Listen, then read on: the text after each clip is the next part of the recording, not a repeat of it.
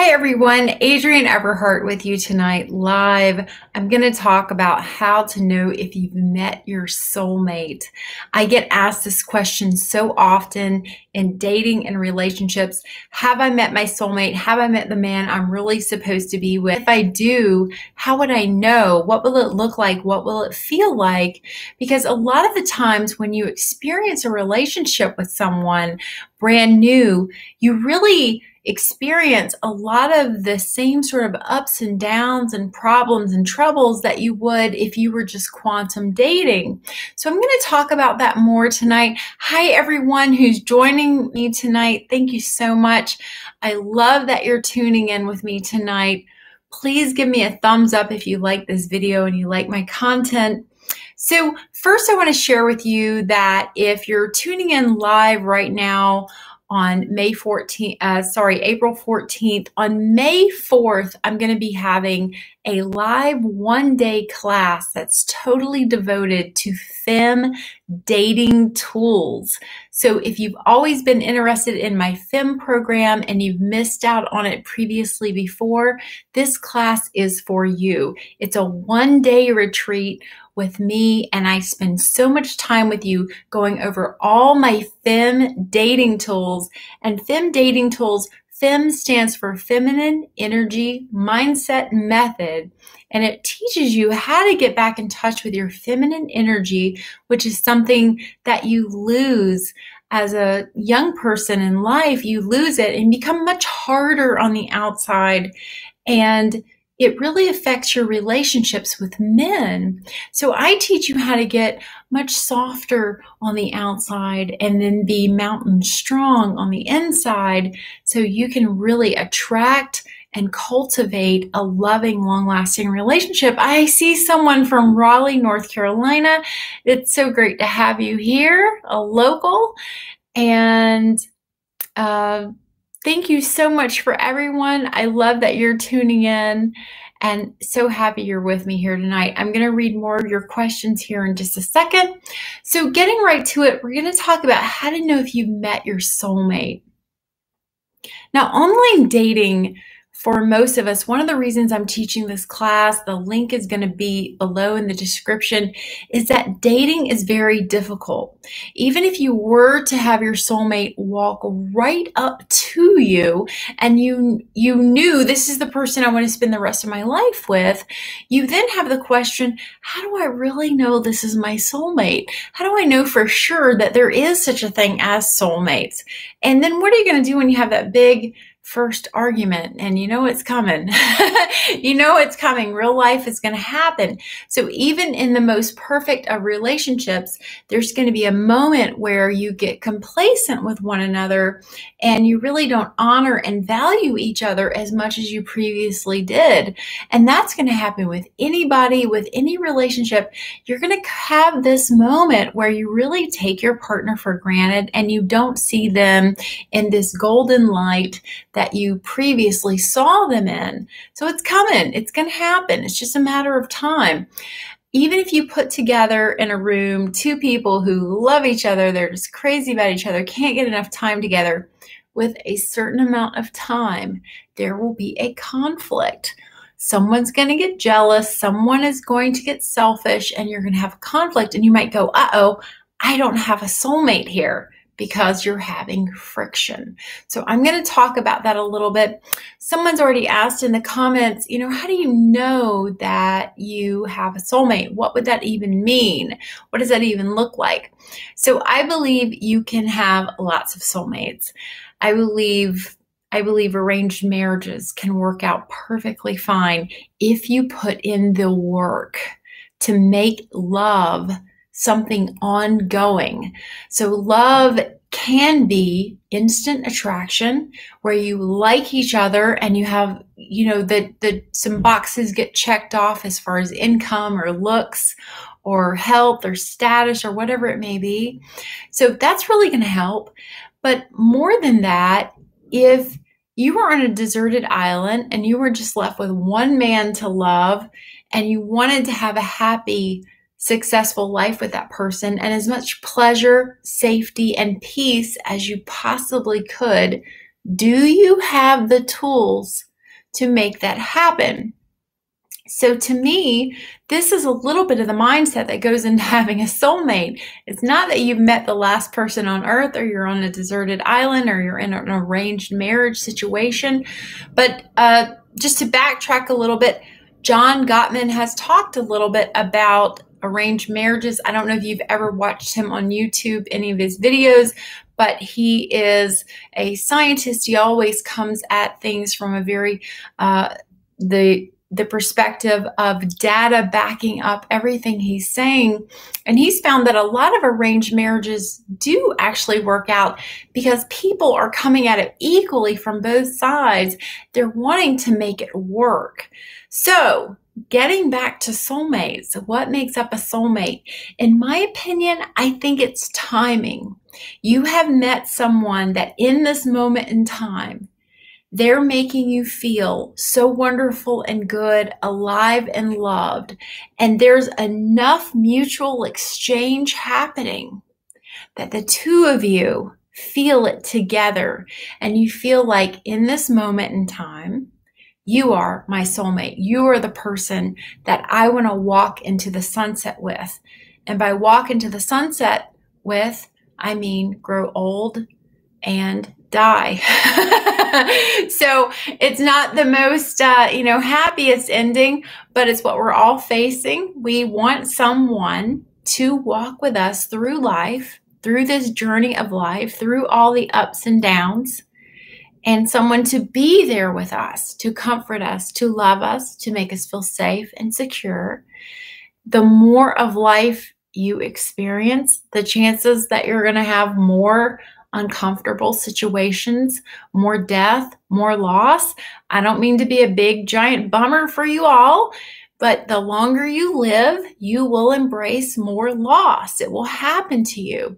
So you want to have a partner in your life who will be able to stand by you, be with you. The two of you can support and love one another through all of the difficult days and the wonderful, happy, beautiful days until you walk into that sunset together of old age. So a lot of you might be just in your 20s and you're like, well, this is forever away. Well, there's also having children, and there's other things like this, beautiful complications in life. So you want to choose your partner wisely, but a soulmate is definitely someone that in this moment of time is someone that is activating in you, and you are activating in them the same positive, wonderful feelings of exchange, that you are making this planet a wonderful and beautiful place to live together through all the highs and the lows. That is the key point, is sticking together, not only when things are wonderful, but when things are down in the gutter below. Okay, I think you all know what I'm talking about. So I'm just going to check in with you here, and I'm going to get onto my topics about how to know if you've really met someone that you want to connect with long term, aka soulmate. I'm going to talk about that a little bit. Hi to everyone. Melissa, Rosina, Arlene. Hi, Arlene. You've been tuning in so much. And let's see, someone's in from Boise, Idaho, who says they're in the Philippines. That's very interesting. And thank you so much for all tuning in. Someone from Italy, F16 from Italy, and Arlene and Emma. Hi, everyone. And Michelle, I see you up there. So let's talk a little bit about, and Clary, thank you, from Texas. Let's talk a little bit about what it feels like when I met my husband, the man who became my husband. So I have husband number 1 and I have husband number 2. And my first husband, as everyone you may know from reading my background on my website, everheartcoaching.com, you know that I very much loved my first husband. We tried so hard to make it work and we just couldn't make it work out. But in retrospect, I was really in my boy energy. I was very controlling. I was very manipulative. I was very selfish. And to be honest with you all, I had no clue that I was being this way. I had no clue at all. And not until later in life years later did I realize that how much I had been manipulating and controlling him, trying to get a specific outcome. So you better believe now with all my coaching clients, I tell them, don't control the man, don't control the outcome, don't encourage him, warn him, suggest to him, tell him what to do, try to save him. You can't do it. You can't do it. You have to let the man be the man. You have to let him figure it out for himself. Otherwise, you become our school teacher to the man. You aren't hot, sexy, beautiful, wonderful wife. So with husband number one and husband number two is Jeff, who I love very much. He's a wonderful match for me, very much a soulmate for me. And one of the first things that happened with him is that the relationship was very easy. And by easy, I mean it flowed effortlessly. I didn't have to put a lot of work into it. He was pursuing me. He would call me on the phone to set a date with me and also be setting a date with me later in the same week. He was pursuing me. He was coming towards me. I didn't have to work to win his affection or his attention. It was easy. So you definitely want to look for someone where this is unfolding relatively easily. You're not having to be up in your head, which is masculine energy. You're in your body and you're just like, oh, this guy just keeps showing up and he just keeps wanting to take me out and make love to me and buy me dinner and fix things around my house. That's what you're looking for. It's easy. It's easy. Travel will be easy with them. Going to dinner and a movie will be easy with them, you see. It will unfold effortlessly. Now, I talk a little bit about another thing. You'll have things in common. That isn't always the case, but you will have enough in common that the two of you will connect on very important issues. This may be big things such as politics or animal welfare, human rights, religion. I'm not sure what it's going to be, but I know it'll be aspects that are important for you. Now, one of the things that really attracted me to Jeff, my current husband, is that he really had a background in caring for animals. He had actually worked for a cat rescue, which I thought was just so incredibly endearing. And he had spent a good deal of his life practicing vegetarianism and other qualities that to me just showed that he really loved animals. I totally love animals. And I now have a partner that cares for our animals incredibly well. That means so much to me to have that in common with someone who gets it, not someone who's going to, kick the dog out the door or not forget to let the cat inside. These are important things for me.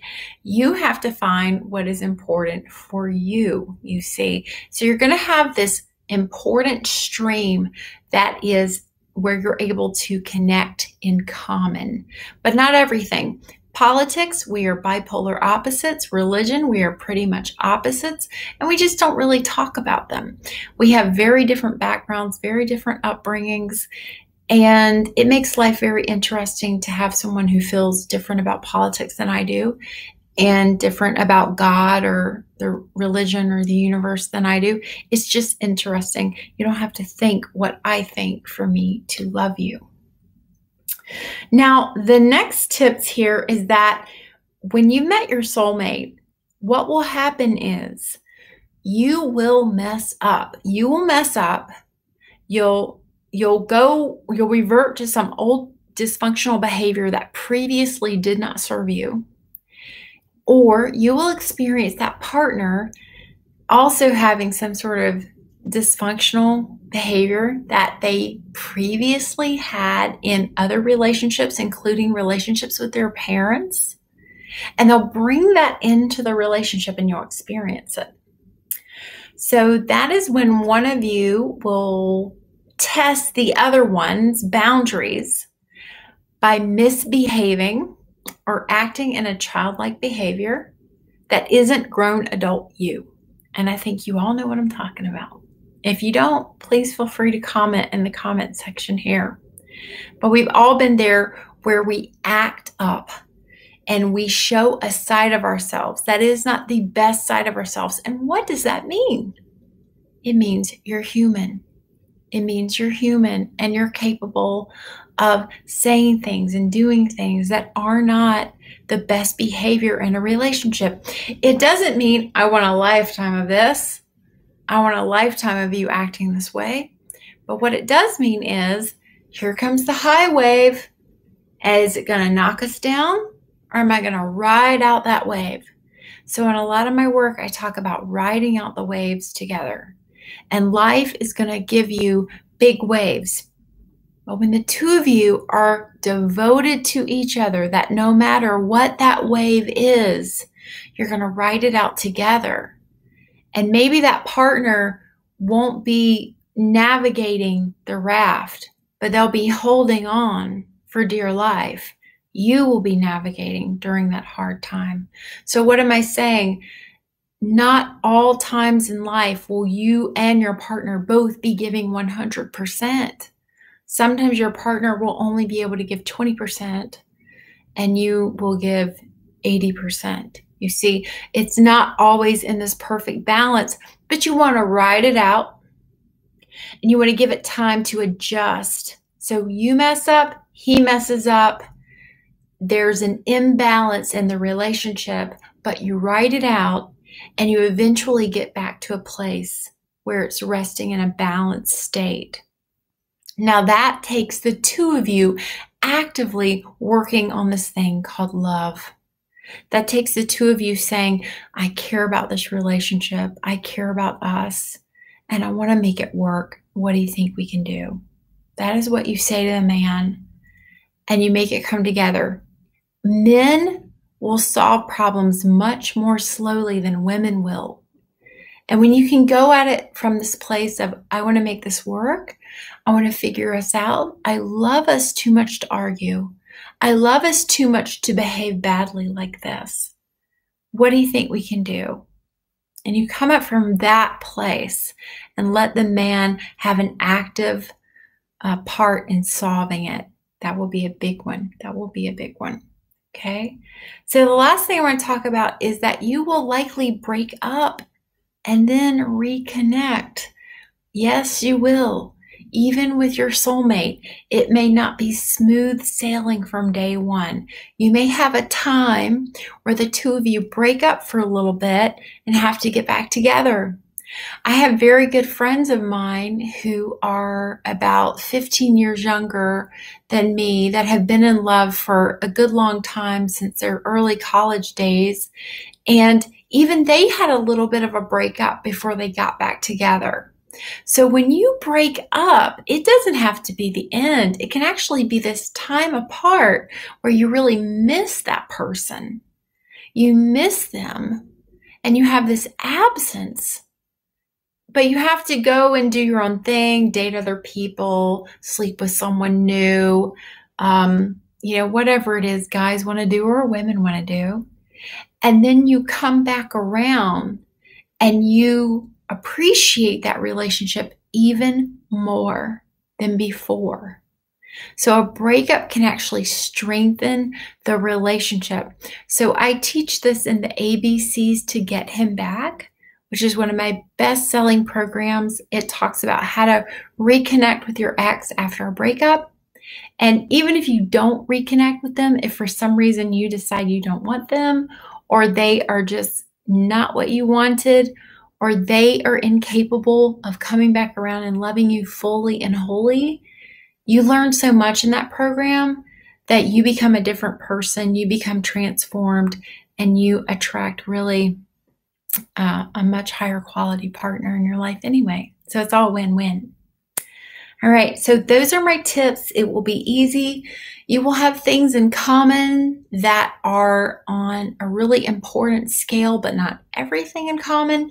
Having a lot of things not in common will actually make your relationship really interesting. You'll always have something to talk about. I mean, you can just imagine what politics must sound like in our life if we're on opposite political ends. So, if one of us is an atheist and one of us believes in God, I mean, it's very, very fun conversation. And then you will mess up, he will mess up, but the two of you will be able to bring it back to balance, and that you will likely suffer a breakup, but then be able to reconnect at some point and build something stronger. Now, if you want to learn more about dating, I do have this program. It is the Femme Tools for Dating. I'm going to post the link below in just a little bit. It is a very inexpensive class. It's a one-day class for all you ladies to do something just for you. And I will post the link below. I'm going to take a couple of questions. Let's just scroll up here. Hi, Arlene. Oh, thank you, Asha, sending me light and love, and hello from the Bahamas. Arlene says, I've made mistakes over the 3 years together, but he continues to do for me. Way to go with that. You know, you can't drive a good man away, no matter how much you mess up. And you really want to learn how to hit that reset button and learn how to reconnect with his heart. And so much of this is about changing what you're expecting the man to do, what you're expecting to have happen. So much of it is about our expectations. And instead, be responsible for yourself. Be responsible for your own happiness. Take accountability for your own feelings, instead of that other person being responsible for you. I don't know if that connects to what you're feeling right now, but I was feeling it, so I hope that that's a little bit of the answer you're looking for. Dee Dee, I forgot to mention you. No, I didn't. I'm saying it right now. Hi, Dee Dee. Rosina said, I felt I was with my soulmate recently. He was my first boyfriend in school. When we were 6, but we split about a month ago because of commitment. Oh, that's wonderful. You were connected since you were children. You know, sometimes you'll have a person like that in your life. I have a couple of them that I have just been connected with for so long that I cannot imagine life without them. And, you know, maybe there's more to this, like, you know, past life stuff. We're never going to understand whether you were their mom or they were your dad or who knows what's going on. But there just really are some guys you feel closer to, but it just doesn't work out with. But you know there's something there. There's some sort of magic there. And just honor that relationship for however it evolves. Because there is something wonderful there. It may not mean a love connection. It might not mean into the sunset. Look, it's going to take a very strong masculine energy man to want to be with you into the sunset. And that is what you want. You don't want a man who's on the fence, who doesn't know how to claim you or is afraid of commitment. You want a man that is confident and wants your heart with no doubts. That is what you want. Okay. Skylar said, I just met someone who I feel is safe, loves me, and treats you like a queen, and he's so easy. Yeah, and so now you just want to give it time. You want to let all of the words and the actions be separate. You want to hear the words and hear all the words, but you want to watch for actions. You want to make sure that he is doing what he says. Okay. Arlene says this man she's with is different than other men. He's considerate and generous, shares her life views. And you're interested in private session, you just email me. I have a little autoresponder that I'll shoot you over to a link called Private Coaching on my website at everheartcoaching.com. Yes. Oh, good stuff. Melissa's saying she had similar experiences. Jupman says, oh, sending me love from Germany. Mwah. Thank you so much. Wonderful. Cindy. Hi, Cindy. Hi, Emma. Oh, I'm glad, Emma, you have ABCs to get him back and you're doing that program. Fantastic. Thank you for purchasing that program and for telling us about it. I put my heart and soul in the ABCs to get him back. The ABCs to get him back is why I'm with you here tonight and I became a coach. It's because I got dumped so hard and it devastated and wrecked my life so bad. I swore if I ever got to the other side of it, I was going to tell every woman on this planet how to get over heartbreak and get on with your life and possibly get your man back at the same time. And that's what I created. That's what I created with that program. Oh, CA, thank you so much for your donation. You're so sweet. Thank you so much. Please let me know if you have a specific question. She says, Shivetti Betty. Oh, Shivetti Betty. Hi. You are a regular. Hi. Do you recommend law of attraction manifestation principles to your clients when it comes to love? What about specific person techniques? Oh, what a fantastic question. So there's a gal on YouTube. I know y'all have seen her. And it seems like every day she's posting something about attract your specific person, attract your specific love. Here's how. So I am going to see Esther Hicks, who is Abraham, who channels Abraham next weekend. I have met her before. I've spent time with her. I've been studying Abraham since 1994. Back when she used to be on the Johnny Carson show and would talk with a voice that sounded like she was an alien. So this relationship goes way back. So the reason I'm telling you about law of attraction in this is that can you attract a specific person? You can. My feelings on it are that when you align your energy with the energy of that specific person and you are on the same little thread, you guys will align and you'll come together. Absolutely. So let's say you want to align your energy with a man who has said, I don't want to be with you. I'm not right for you. You deserve someone better. And you're like, I miss him. I love him. I want him. So you gotta go way down here and align your energy with him.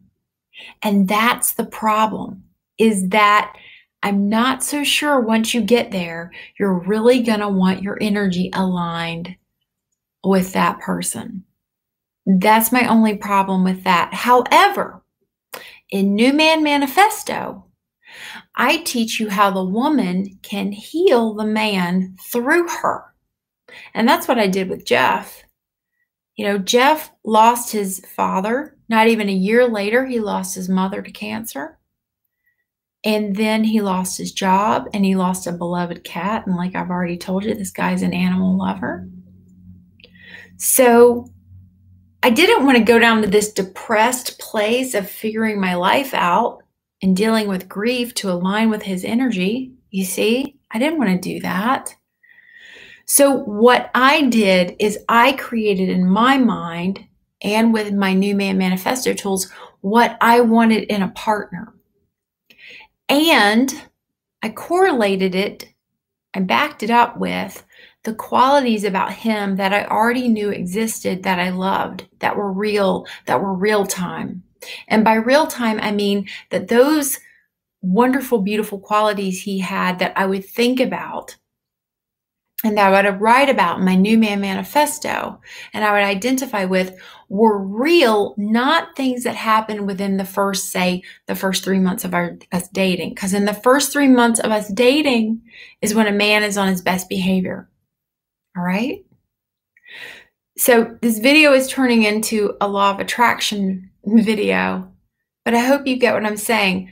You want to have the qualities clearly defined that you are seeking in a relationship and what they will feel about, what would they feel like, and you want to have that specific person that you love, all the qualities that just drove you crazy, drove you into wonderful, wonderful bliss and joy, whatever they were. one of my favorite things about Jeff is that it can be 20 degrees below zero and he is warm. His body is warm. And I'm always cold. Even if it's the summertime, I'm cold. Yet this man can just put his hand on me and it's like an oven mitt just came out of the oven. And so that's just a small example of one of the positive things I would focus in about him and be grateful for and pull those positive qualities to you, because you don't want to pull the qualities to you where the guy was saying things like, you deserve better. You deserve someone better than me, someone who can really be there for you. Or worse, the guy has just broken up with you and said, I don't want to be in a relationship. You see? All right. So I'm going to move on to one or two more questions and I'm going to have to wrap up for tonight. I hope you can all join me for my Fem Tools in Action class. This is a very inexpensive class. It's a one-day retreat. I'm going to post the link below. Or if you've got your keyboard, it's everheartcoaching.com/femtools, or it's on the front page of my website. So Asha, your question is getting my attention here. It says, while you're hoping for him to feel what he's missing and slide back into your life, do you recommend to remain in contact, occasional messages, share travel pics, likes on social media? That's a good question, because in the ABCs to get him back, I talk about this a little bit. I talk about how there is a good side to this. There is a good side to having a little bit of correspondence with that person. And I talk about in the ABCs to get him back how after Jeff and I had broke up, I sent him a picture of a little dog we had that we both loved, and just said, you know, I think he's missing you. And did I know it was going to get to him? I sure did. But also I wanted him to know that this family was missing him and we were missing connecting with him. And I don't think there is a man out there that doesn't mind hearing that we miss you and we miss connecting with you. And I think that's just really important to share the positive things. You're not trying to guilt them. You're not trying to coerce them or control them. Remember, don't control the man. Don't control the outcome. Don't coach, warn, criticize, poach, harass, encourage, all those things. But you're just let this man know, like, we feel your absence. And I'm not sending you a big, huge email and then another email 2 days later because you didn't respond to the other email. No, you send it in just a couple of sentences. Men will digest that better. So I do think that that's really a good thing to share. Okay. Last question. Let's just see here. Shveti Betty said, right, it's a good point. Sometimes attracting a specific person can be wonderful because it forces you to make some changes and start loving yourself, but sometimes it's more effort than it's worth. Yeah. However, if you know what you want, it's what you want. Go for it. Give it a few months. And the ABCs to get him back is a 3-month program. 3 months out of your life in the grand scheme of things, not very long. Otherwise, you lie in bed at night going, what if I would have done this? You're wondering, what if I would have taken that chance or that risk or whatever it is? And I have that on my website. I think it's called 4 Words to Live By. At least I tried. So I teach that in the ABCs to get him back. All right, everybody, I'm going to sign off. Sending you so much love tonight. Thank you so much for tuning in with me. Please give me a thumbs up if you appreciate my videos and everything that I'm sharing with you.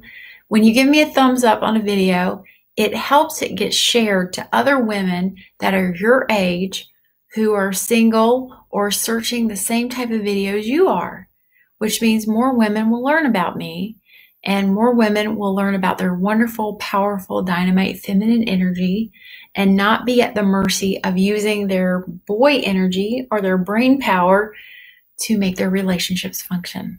Wouldn't that be a wonderful world? especially for all you guys out there too. All right, everybody. Feel free to, if I didn't answer your question, just ask it in the comment section below, and I'll see if I can't get to it later this week. I love y'all so much. Thank you so much for tuning in. You have a beautiful rest of your week, and I'll see you soon. Bye-bye.